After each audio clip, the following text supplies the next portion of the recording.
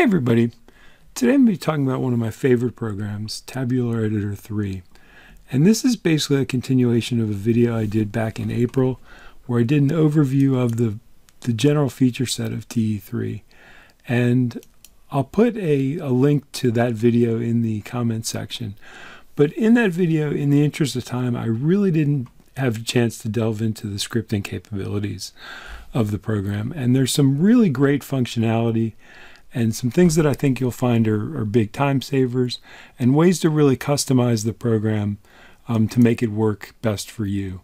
And so what I wanted to do today is just show you kind of a simple model. This is just the Enterprise DNA practice data set external tool. So it's just a simple star schema practice data set. And I've just got it right now set up with one measure, but that's going to change quickly as we kick the scripting capabilities into gear. So in terms of those scripting capabilities, if we jump into TE3 here, there's really four ways to bring a script into Tabular Editor. The first of which is if you know C#, you can just click here on New C# Script and start coding away, and then save that as a macro, and that then becomes a recallable custom function in your program. I think that's probably not going to be the way most of us access the scripts, but if that is your inclination, Daniel has done a really nice summary of the capabilities of the scripting engine and the detail of programming in that, and I'll put the link to this video in the comments as well.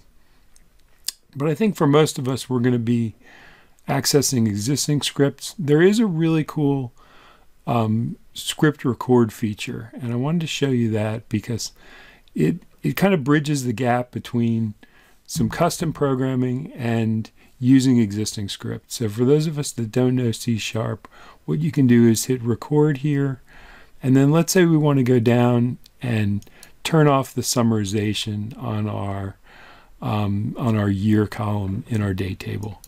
And so we go here, turn summarization to none, click that off, click save as macro, and we can just save that as turn year summarization to none. And that's not a super useful script. It's pretty limited in its utility. But what this does is this gives you the C# script code right here, and basically by by taking that code and then combining that with code that you find in existing scripts, you may be able, without a lot of programming experience, be able to build some rudimentary scripts that actually do something quite useful. So in this case, what you could do is there's a for each clause where you could then apply that aggregate none to a number of selected columns rather than just the date year column. So wanted to make sure you know that that's there. It's definitely worth playing with. I don't know C#, but I've gotten a couple of fairly rudimentary but useful functional scripts to work just using that record and cut and paste functionality. But I think the more common thing is going to be to use existing scripts, and there are a number of repositories that are very helpful. Daniel has put together in the TE3 documentation a whole library of useful script snippets that range from creation of measures to generation of documentation to formatting DAX expressions, creating relationships, kind of a whole range of scripts that you can apply directly into your version of TE3. In addition, what they've done is they've created a community repository for people to provide scripts to the TE3 community. And these are divided up into basic and intermediate. And these are kind of buyer beware, you know, kind of use at your own risk, but there's some really good useful scripts in here. So for example, this one, I'll show you how to pull in. This is one developed by Edgar Walther here, and it's to auto-generate count rows measures from tables. And I'll show you how this works. So basically you just go through and you just copy this code down, make sure we got it all, and then into TE3, let's do a new C# script section, paste that in, and then we just hit save as macro, and we'll call this auto generate count rows. And you'll see here in the macro context that this is for tables, so this is going to be for selected tables. It'll loop through and create that automatically. And let's see how that works. So if we go up here and let's collapse our date table, and let's say for channels, customers, products, region, and sales, we want to do count rows measures. And so we just click on those, click on macro, and it knows the context in which the available scripts are useful, and so it just narrows it down to the ones that operate on selected tables. And then we just auto-generate count rows. And if we go here and search, I know just based on experience, this generates something called number of rows. And we can take each of these, and if we like putting our measures into measures tables, we can cut these and then go back up into our measures table, key measures, and just paste that, and there you go. So you've got 5 simple measures kind of automatically created.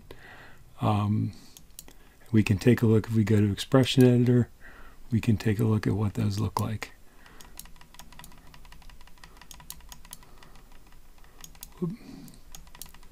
So basically just to count rows on the table. But automates creation of those, it lets you move them around easily. And one of the things that I think is a really interesting one is if we go to total sales and then we click on that, there's a macro that lets you create time intelligence measures for every selected measure. And so let's click on that. And you can see what it does automatically is generates month to date, previous year, quarter to date, year over year percentage, and year to date. And again, it's super easy to move these around.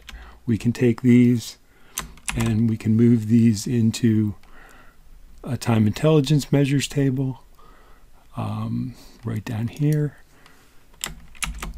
And so you can see really quickly that we can generate easily kind of a whole range of measures. We can organize these in really useful ways. One of the other things we can do that's a kind of a constant annoyance to me is with that summarization. So for example, if we go here and we're creating a table and we pull that index column into the table and that just totals up, and it's just annoying to have that happen throughout our model. And so what we can do is go in here to TE3, search on index, and it'll give us all of our index measures. We can go through and select these, and then macro set summarization to none. And so that turns off summarization on all of our index measures. So I want to show you a couple other ways we can generate scripts. One of the things that we've done for those of you who are Analyst Hub users is Alex Badu and I have been collecting scripts from various sources, from some of the sources we mentioned, from some that we've cobbled together. And if you go into Analyst Hub and you search Tabular, in the raw code application, we've collected a whole series of of scripts. And you can just pop these open and just say copy code, and just copy those directly into TE3 as well. So I wanted to show you that. And then if we go back into TE3, the last thing I wanted to show you is in some cases where we've got kind of well-documented, well-established scripts. And let's take a look, if we go into macros, at the create sum measures. And this is a really interesting one in that it not only creates a measure, it sets a format string, it provides documentation, it hides a base column. And what you can do here is you can actually copy this over, and without, again, knowing really any C# scripting, you can take and replace that sum measure. And so you could, for example, create max measures, or one of the things I've been thinking about doing is creating selected value measures. So we could basically take and replace that sum of with selected value and automatically create on all of our selected columns our slice or harvest measures in a really easy automated way. So that's the basic functionality of scripting. Just shows you kind of where you can go to get scripts, how you can generate them on your own. The last thing I wanted to show you, and it's not really strictly a scripting measure, but it's something that is related, and it pertains to the best practices analyzer. And this is another function that we're going to be delving more deeply into in another video. But I did want to show you, for those of you interested in using this, how to get the rule set loaded. And recently Microsoft published a very comprehensive 1.1 version of the rule set, and we've put that up in Analyst Hub. I'll also put the link in the comments. And what you can do here is, if we just search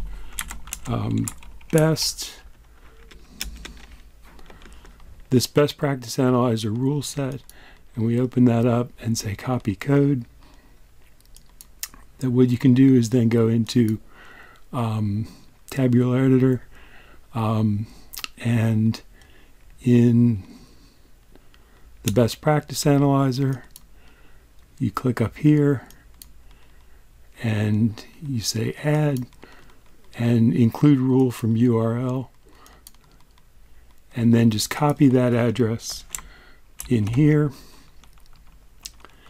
and you'll see that then lays out all the different rule sets for the best practice analyzer. And this is an amazing feature in the program, and we'll be, as I say, we'll be delving into this in more detail. But I wanted to show you just how to load that so that you can go through and begin to play with that on your own. So that's the basic functionality that I wanted to cover today. As always, thanks for watching, and we'll see you in the next video. Thanks again. Hey everyone, thanks for tuning in to Enterprise DNA TV. If you enjoyed the content covered in this particular tutorial, please throw the video a like. It really helps us and we really appreciate it. Also, don't forget to subscribe to the Enterprise DNA TV channel. We have a huge amount of content coming out all the time from myself and a range of content creators, all dedicated to improving the way that you use Power BI and the Power Platform. Lastly, check out Enterprise DNA's website. Plenty of resources and further learning that you can access very easily. All the best. Take care.